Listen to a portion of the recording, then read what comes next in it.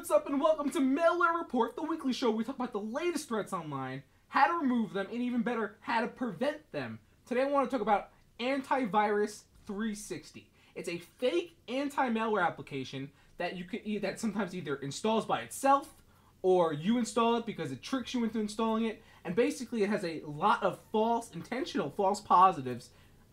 Basically what that means is it picks files and it calls them spyware or malware or whatever, and they're actually not in some cases, or they could be harmful to your computer, and it really can cause a lot of damage to your machine.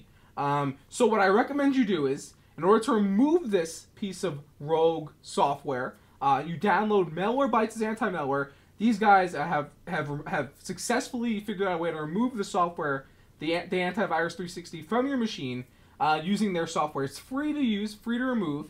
They have a paid version which provides real-time protection, so you can help prevent this happening again in the future. Basically, when you download it, you install it, you take the ULP approach. You update it, you launch it, and then you perform the quick scan.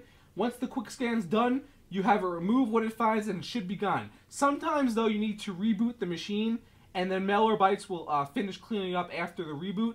It'll have to sometimes remove files after reboot so they're not in use. Anyway, thanks again for watching. This has been Malware Report. We'll see you again, and remember, take care of your computers.